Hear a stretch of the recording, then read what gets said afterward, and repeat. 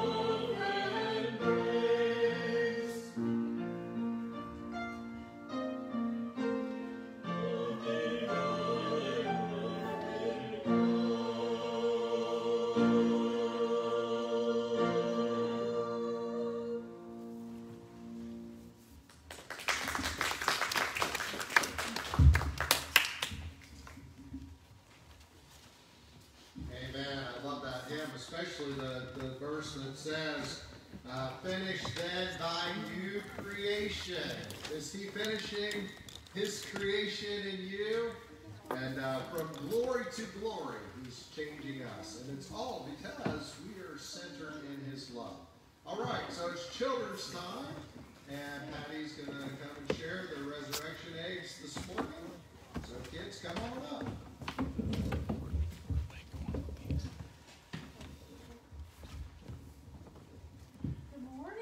Good morning. It's so good to see you two. I'm glad you're here. All right. I don't know how to edit all the hands I need this time. All right. I want to start out with a question. This is, okay, first question. What season in the church and in our Christian life is this? I'll give you a hint. Starts with L. Lent, yes. Okay, here's the second question.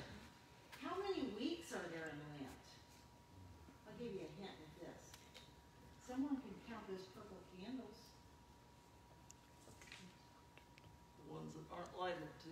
Oh, yeah, all of them. 3 on each side. 6, yes, 6. So last week we had a lesson and we're using these meat eggs as our lesson. And so this is the second one. So this is where I need some help. Got not enough hands here. Got it? Okay. See if somebody can help. All right, so I want someone to take the light purple egg. Yep, that one. And then the light pink one. Right behind. There you go. All right, so let me set this down so it don't drop. All right. Stella just hold So, it. so I'm going to tell a story about each egg. If you shake them, there's something in them. And each one of these eggs has something to do with our Lenten season. Okay, so the first one I'm going to talk about is the light pink one. Just got the light pink one. Okay, all right. Okay, so we're going to see what's inside of that in a minute. And what's it sound like? Sounds like keys.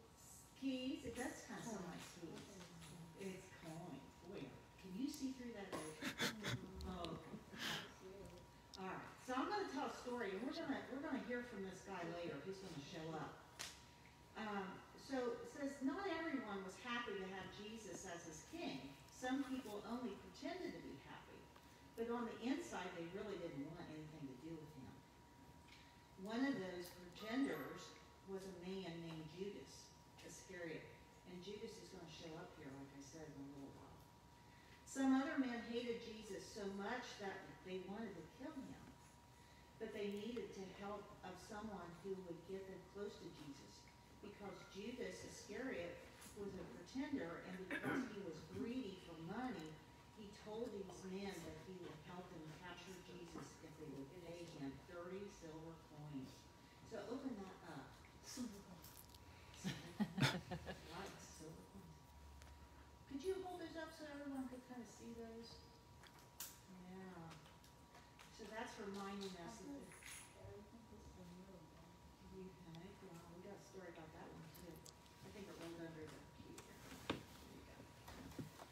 So again, there were people out there, not everyone wanted to keep Jesus safe, we know that, and Judas was a pretender, so he was cheating in a way and doing the wrong thing. So now we've got the coins, and what do coins have to do with the Easter story? He wanted 30 silver coins. That's right. That's right. He was kind of greedy, wasn't he? And each coin stands for 30. 10, 20, 30. That's right. Ooh, this is a math lesson too. And those 30 coins. Okay. All right. So we're going to talk about the second story this morning. That's the light purple one. That's the one that you have. Okay. So during the Lenten season, there was a lot going on. Judas was cheating and getting money for telling Jesus and his mean enemies that he was going to be hurt. And then Jesus was also taking care of his close friends, his disciples and his followers. So he had a special dinner for his disciples, and there was 12 of his closest friends who traveled with him and learned from him. During the meal, Jesus stood up and held out a cup and gave everyone a drink. And this is kind of a difficult story, so I want you to listen really close to this. And it kind of goes along with when we have communion, when we have our bread and our juice on those Sundays, so listen carefully. So Jesus stood up and held out a cup and gave everyone a drink. Then he said something that was hard for them to understand. He said that the wine in the cup was his blood. He didn't mean that they would actually be drinking blood, but that the wine was a symbol or a picture of his blood. He wanted them to remember the special night and the covenant or promise he was making to them and to all the people. So you can open your purple egg. What is that? It's cup. So hold that up so everybody can come see that. That's a little bitty cup. Do you know what the promise is? And so, yes. Promise is that if somebody helps him capture Jesus, he'll get 30 silver coins. Well, that's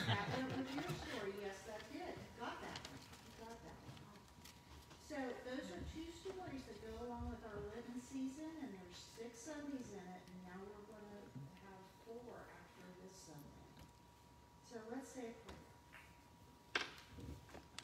Dear Heavenly Father, thank you for these children. It is so wonderful to see them here this morning and be with us and be able to share our stories with you with them.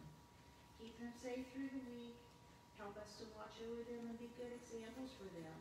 Thank you for the wonderful lessons that you give us. In your holy name we pray. Amen. Thanks for your help. Thank you.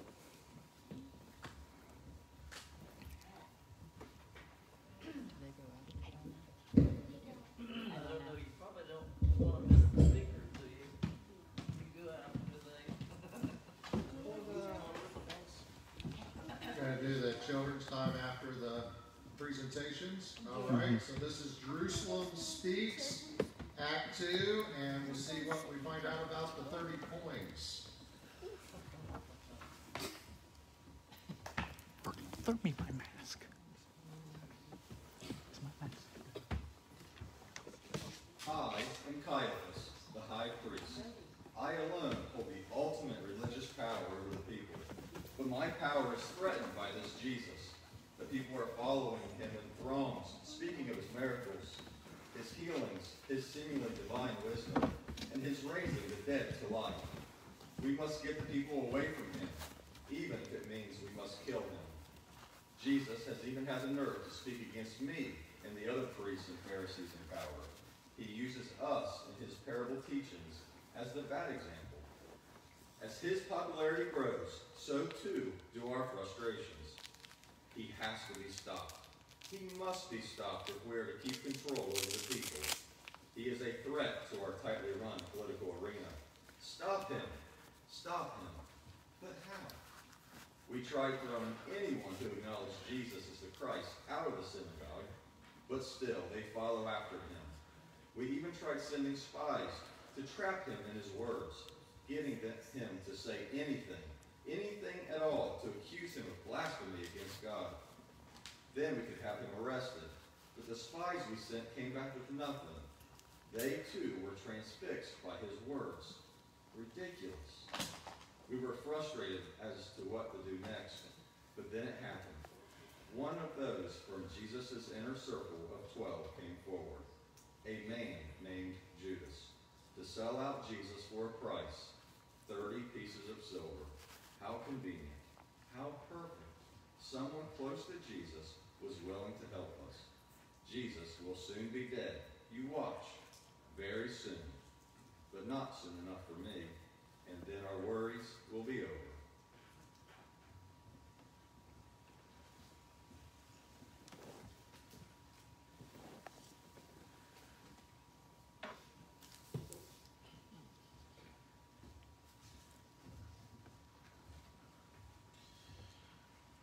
I am Judas, the disciple of Jesus who betrayed him for 30 pieces of silver. This was the amount I was paid by the high priest and the religious leaders who wanted Jesus dead. Darkness entered my heart. Satan himself and led me to betray the Son of God. It happened. Everything I did, just like the prophet Zechariah had foretold hundreds of years earlier. Zechariah's words were recorded there in the sacred scriptures for all to see. Words about me and what I would do. Zechariah prophesied that God's Son would be betrayed for 30 pieces of silver. And so he was. This was the amount I received. The price of a slave. For this price, it was I who sold God out to be arrested, condemned, and killed. It was also Zechariah who prophesied that the money would be thrown back. And so it was. After I saw Jesus condemned, I was filled with remorse and ran back to those who paid me. I returned the coins confessing, I have sinned. I've betrayed innocent blood. The priests didn't care. Jesus would soon be dead, and that's exactly the way that they wanted it. Nothing would stop them now from eliminating Jesus. Not even my confession. My words fell on deaf ears. No one would listen. I threw the money at them, and they used it to buy a field, a plot of land in which to bury foreigners who died while traveling through Jerusalem. The field was bought from a potter, and so it is called the Potter's Field. It's still in Jerusalem today. It's also called the Field of Blood, because it was bought with blood money. Money used to shed the blood of Christ. Zechariah had prophesied that 30 pieces of silver would be thrown down in the house of the Lord and given to the potter. Can you imagine? Everything I had done had been recorded centuries before I even existed. The psalmist foretold that the Son of God's betrayal would come from a trusted friend. And so it did. From me. The scripture said, even my close friend whom I've trusted, he who shared my bread has lifted up his heel against me. I am overcome by what I have done to an innocent man. But mostly I am overcome by what Jesus said to me after I kissed him. The kiss of betrayal to mark him out to the guards. Jesus looked at me and said, friend. Friend is the word he spoke to me. The one who knew I had come to betray him called me friend. I am overcome by what I have done to the innocent Son of God, whose life will soon end at the hands of others, and mine will now end at my own.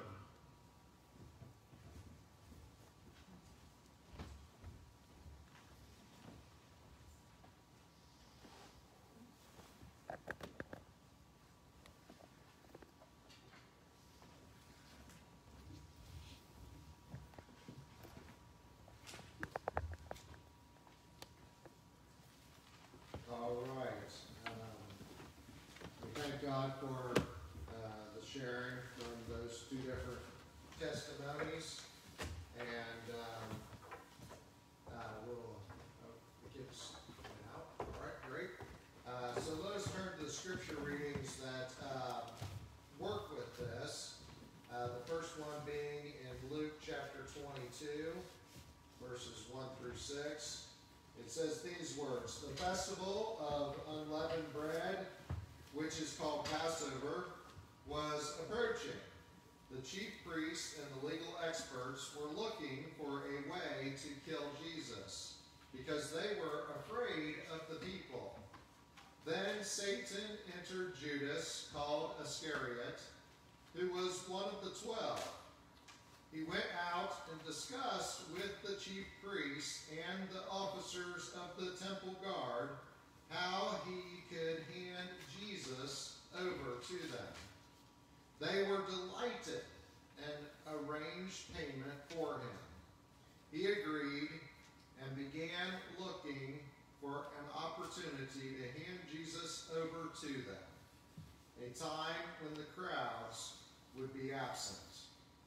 And then in Matthew's gospel, later after they made that arrangement, Jesus was having the Passover with his disciples. That evening, he took his place at the table with the 12 disciples. As they were eating, he said, I assure you that one of you will betray me. Deeply saddened, each one of them said to him, I'm not the one, am I, Lord? He replied, the one who will betray me is the one who dips his hand with me into this bowl. The human one will goes to his death, as it is written about him. But how terrible it is for that person who betrays the human one. It would have been better for him if he had never been born. Now Judas, who would betray him, replied, It's not me, is it, Rabbi? Jesus answered, You have said it. And then after the supper, and after going out into the Mount of Olives, and then into the Garden of Gethsemane, we have these words from Matthew 26 as well. While Jesus was still speaking, Judas, one of the 12, came. With him was a large crowd carrying swords and clubs. They had been sent by the chief priests and elders of the people. His betrayer had given them a sign. Arrest the man I kiss. Just then he came to Jesus and said, Hello, Rabbi. Then he kissed him. But Jesus said to him, Friend, do what you came to do. Then they came and grabbed Jesus and arrested him. And continuing on, after Jesus being tried or before the council, as he's then before Pilate, these words in Matthew 27.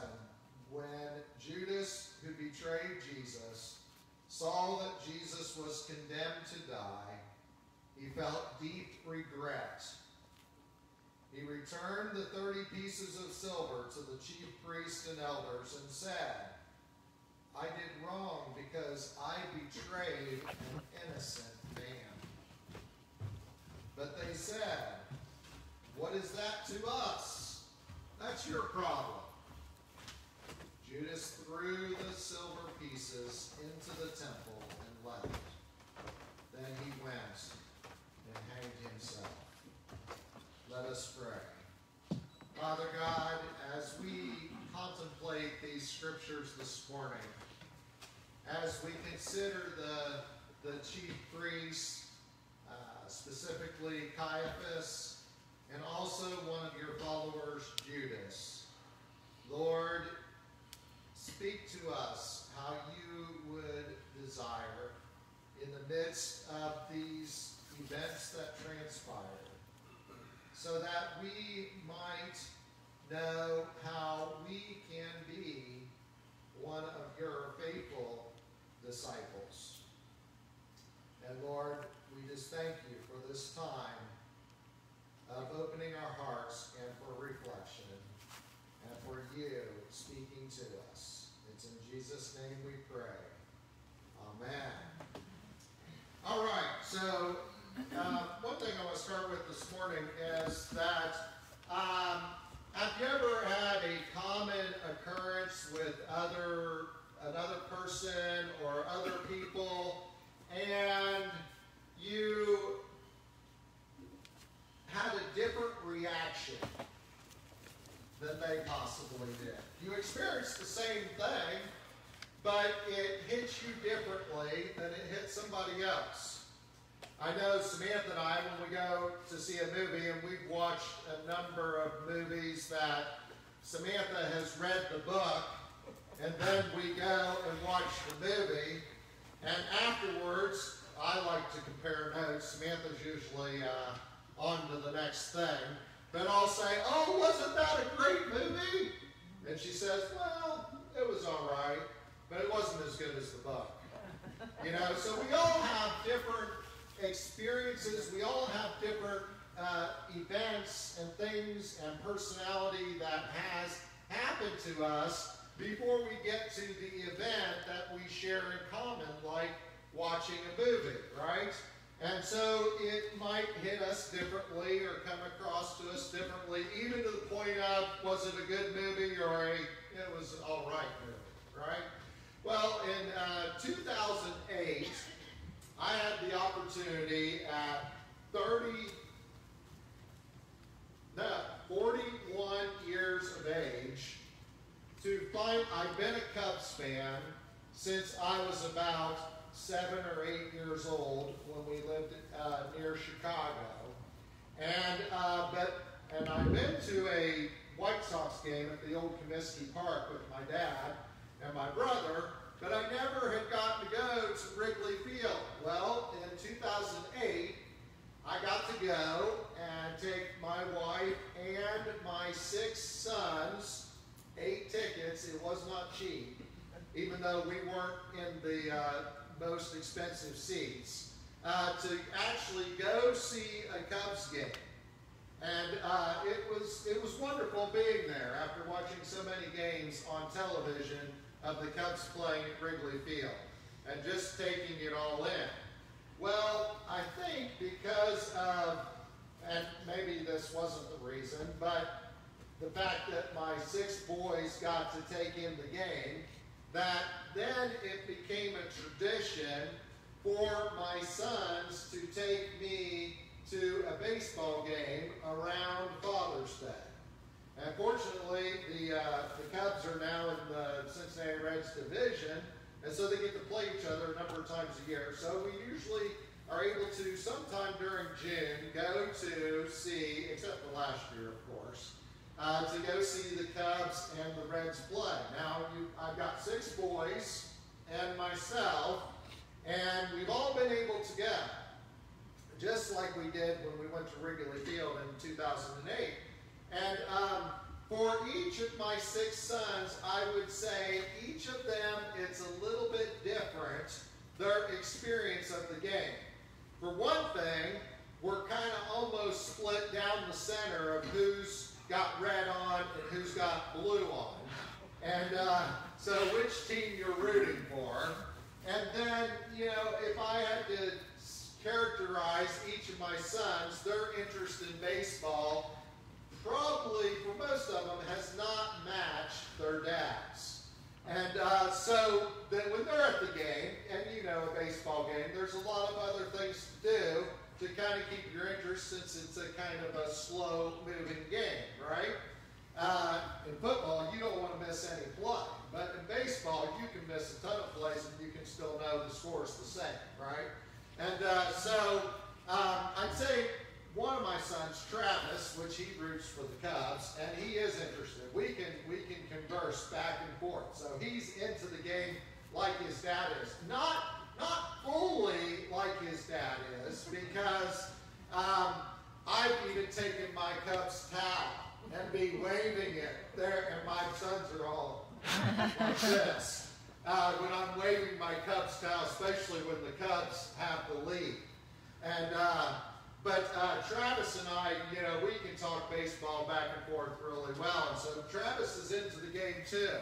And while the Cubs are winning, then, you know, 3 of the others are like, you know, they're down in their seats, or they're finding something else to do until the Reds kind of get their act together, which seems like the Reds have won more times than the Cubs have when the game we go to.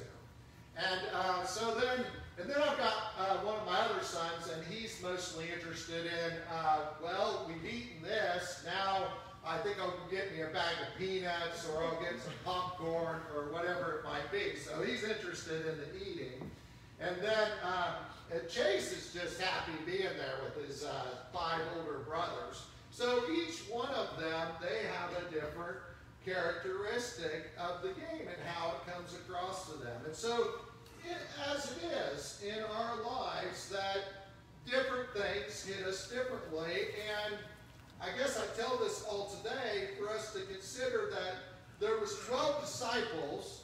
They were all picked or invited to follow Jesus early on in Jesus' ministry. So all 12 of them were with Jesus and seeing all the different events, right? They saw Jesus healing people. They saw him. They were all out in the boat. They saw him walking on the water. They saw him speak to the storm, and instantly the storm died down.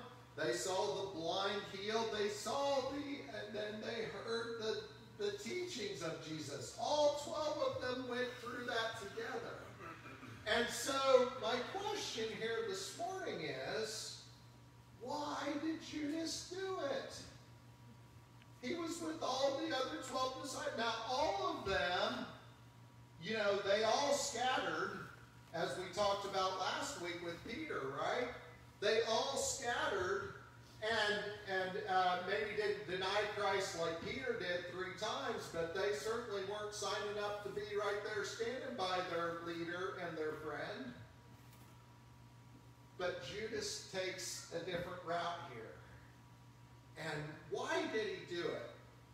And, you know, I've heard a number of messages on this, and maybe you have too, is why would Judas, and you think about it, they can all probably sense the tension between Jesus and the Jewish leaders or people that they sent to come and question Jesus and try and trap him. So they sensed that there was this opposition one for the other. But then Judas, one of the 12, goes to the Jewish leaders and says, I'm willing to help you. None of the others went that far to go to the opposition and say, I'm willing to work with you all on this. So why did Judas do it? I've heard messages before that he was in it for the money, right? The 30 pieces of silver. We read in the scripture, though, that he didn't know he was going to be paid those 30 pieces of silver. He simply went to the Jewish leaders to say that he would help them, and they responded, as Luke 22 tells us, that they would offer him 30 pieces of silver. And so, yes, there might have been some greed, and along with that, I've heard it said that Judas was the one who, and it's actually in the scripture, Judas was the one that kept the money bags, right? So he was maybe focused on the money.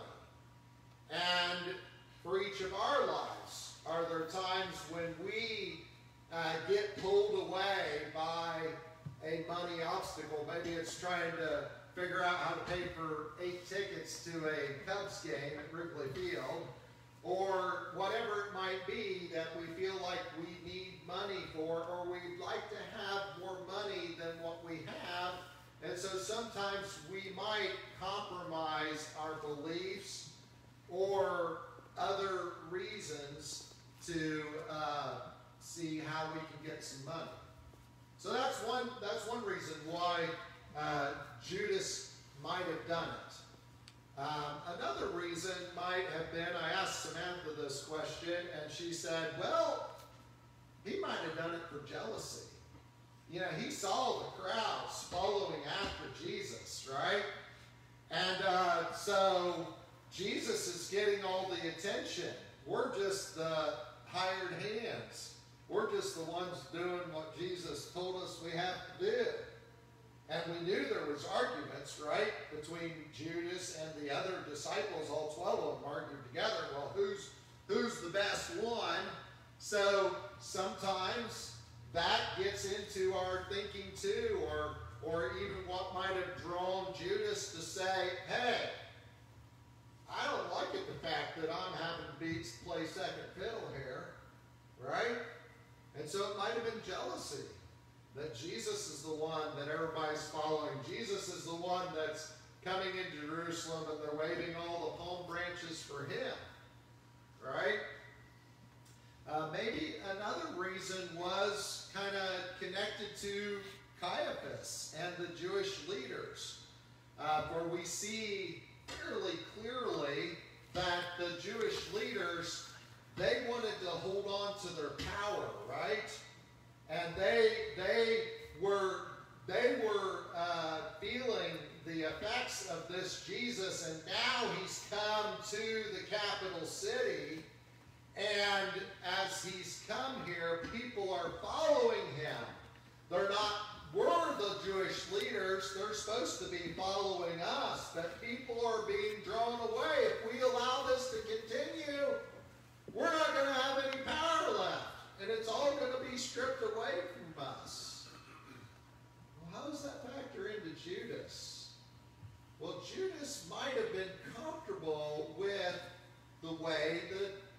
structure was. He might have been comfortable to say, well, I kind of like that we've got these Jewish leaders the way they are because that's what I'm used to. And do we ever get drawn away to say, well, you know, I've heard the 7 last famous words of the church are, we've always done it that way, right? So sometimes we're caught in tradition or our comfort of the way things are. We don't want to change anything. So really, there's quite a few things that could be pulling at Judas.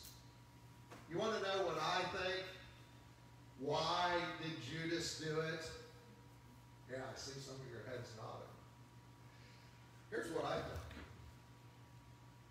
I think that Judas was human, but so were all the other disciples. But that sometimes in our humanness, we get pulled in different directions. Now, whether we're a Christian or we have not come to that place of putting our trust fully in God, we still sense the pull. Just because we commit our life to Christ, like Danny did, doesn't mean everything just magically falls into place and we don't ever have any more temptations, do we? No, I wish it was that simple. But what's the difference between Judas and maybe the other disciples? Yes, Judas could have been pulled by greed. He could have been pulled by jealousy. He could have been pulled by just trying to keep everything the same. And there's probably other reasons we could come up with too. But we get pulled by all these things. How do we overcome? We saw last week that Peter, right? He failed Jesus miserably. Even after he said, I'll die with you. But we don't see that Peter went out and killed himself after he failed Jesus. So what separates Peter from Judas? Judas even recognized his failure. After he'd taken 30 pieces, after he'd successfully pointed them to Jesus by the kiss. That's another thing that could pull Judas away, that, like it said in the reading, or it was the egg reading from Patty, a pretender. Do we ever pretend to seem like things are a certain way? We'll even, let's see, when I go up there to point who it is, I'll act like I like him and that he's my buddy. So I'll give him a kiss. And what was Jesus' response to that?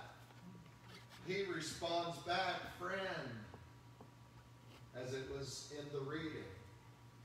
So all these different things pull at us. But what was the difference that ultimately led to Judas's demise? Was it because it had been prophesied in the scripture from Zechariah and the Psalm 41 that it already been said, Judas, this is what you are going to do. There's nothing you can do about it. That doesn't sound very fair, does it?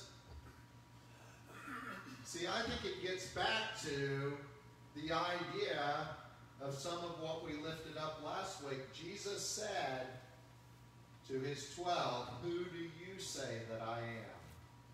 And Peter, even though he stepped forward many times and put his foot in his mouth, at that time he spoke up and he said, you are the Messiah, the Son of the living God. Peter put his faith in Jesus. And just like we said last week, even though Peter failed in a very most critical time, God had a way to continue to use him. And yes, it had been prophesied in the scripture. But I believe that if Judas had chosen a different path, there would have been somebody else that would have been one of the 12.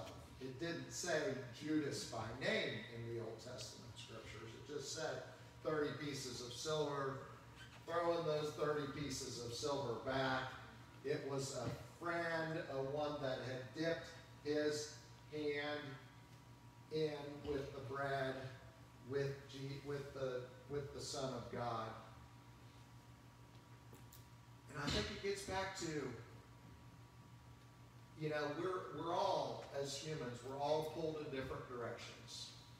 And Judas was pulled in different directions, and Peter was pulled in different directions, and all 12 of them, and the women too, were pulled in different directions.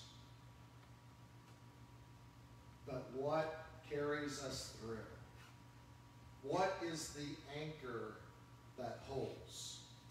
Even if we mess up. See, I think Jesus, I think God invites each one of us, and he asks each of us,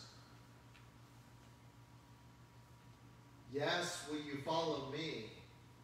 But yes, will you offer your life to me? Will you turn over the reins to me? Will you allow me to be the Lord of your life? Not meaning that we'll always be perfect, we'll never make mistakes. But Jesus, you are the one that has the reins of my life. For I make that decision. Billy Graham was one. They even had it was called Decision Magazine, right? Do you make a decision? And Billy Graham would preach about this. We all have a decision to make. And at the time that we hear God's calling upon our hearts, do we make that decision like Peter did? To say, you are the Son of the living God. That you are the one I put my trust in. And when we do that, God will carry us through all the ups and downs. Even if we betrayed Jesus with a kiss, he would carry us through. He'd help us through. Why did Judas do it? Because he never fully trusted Jesus. Yes, he walked along with all the other disciples. But he always had, and he probably felt at times, the struggle within him, was he willing to let go? Or was he going to hold on? Not just to the money bag, but hold on to his life and the way things work, instead of totally releasing it unto Jesus. It makes all the difference. And it's our decision. And the other thing I want you to think about as we close today is to think about, maybe you've made your decision, but there's people that we're coming in contact with that is either a Peter or a Judas. And as we are alive in our faith, we can share God's love and how much he cares for them, and that they could come to a place of trusting in him. So let us recognize that, realize that. Heaven and earth are in the balance. Heaven and hell are in the balance. In this limited time we have on this earth. Not just for ourselves, but how might we share with somebody else?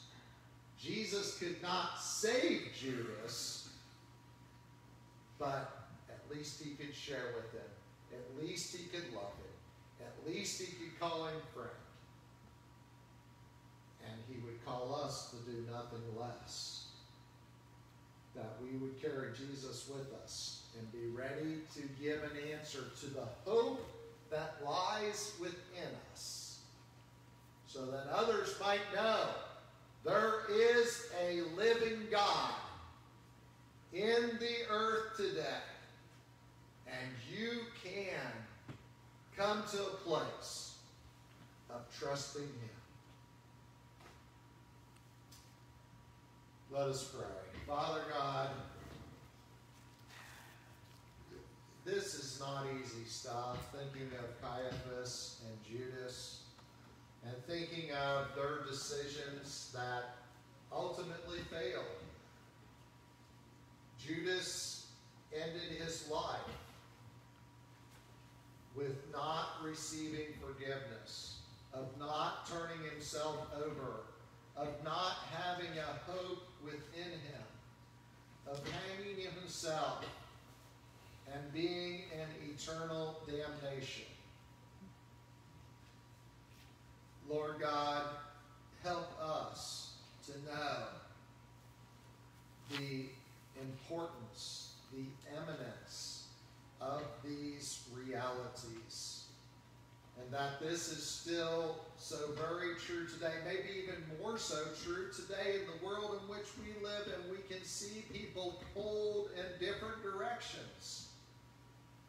Lord God, and maybe we're the one that you have placed in that person's life to make an eternal difference for them. Oh Lord God, help us to be praying daily for the lost. Help us to know for sure in our own heart and mind that we have yielded ourselves, holding nothing back, to follow you. And Lord, that we would be walking with you each day and knowing there is a difference between darkness and light. And though sometimes we get it mixed up, Lord, you're continuing to teach us so that we can burn brighter and brighter for you, because you are the source that we are centered on. Lord, may it be so for each one of us that hears this message today. It's in Jesus' name we pray. Amen. Close this service with number 334. Only trust Him.